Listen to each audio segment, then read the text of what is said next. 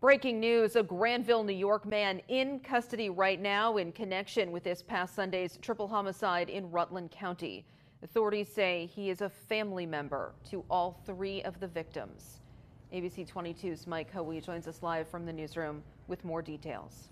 Well, Lauren, 22-year-old Brian Crossman Jr. is being held without bail this evening at the Warren County Jail in Lake George, New York on a fugitive from justice warrant.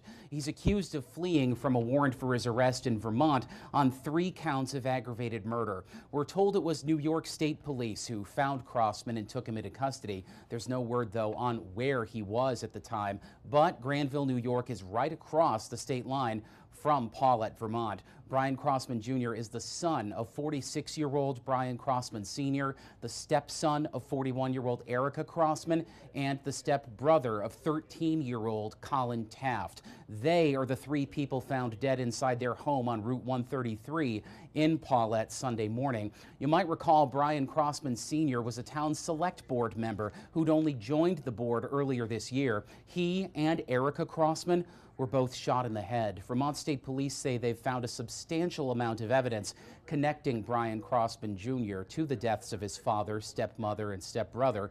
According to troopers, that evidence includes digital information, injuries, and various interviews.